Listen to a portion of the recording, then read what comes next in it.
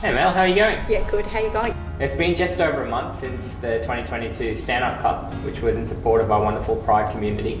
How stoked was your club to be the host this year, and what does it mean to you? We've always been a club that welcomes people of all genders and backgrounds, so we're really excited to have it here and to be able to show the whole community what we're about as a club. So Footscray Hockey Club seems to be one of the very few clubs that have a purpose-built inclusion committee.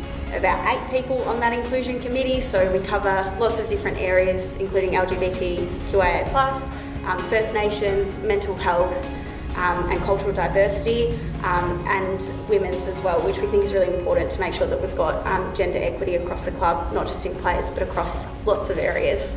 Hockey Victoria have been involved in the gender equity space for a very long time, and our board are currently 50-50, male to female. So could you tell us a bit about the work Footscray Hockey Club are doing in this space to promote women in sport? Our inclusion committee is pretty much all female, which is great to have them represented and making sure that they're really leading the way in how our club does inclusion. Together with Scope Australia and Hockey Victoria and also Altona Hockey Club, we were able to submit a grant application to help us run a more consistent program in the all ability space. Wonderful. Well, thanks so much for your time, Mel. Thanks, Ravi. It's amazing, and wishing Footscray all the very best going forward. Thank you.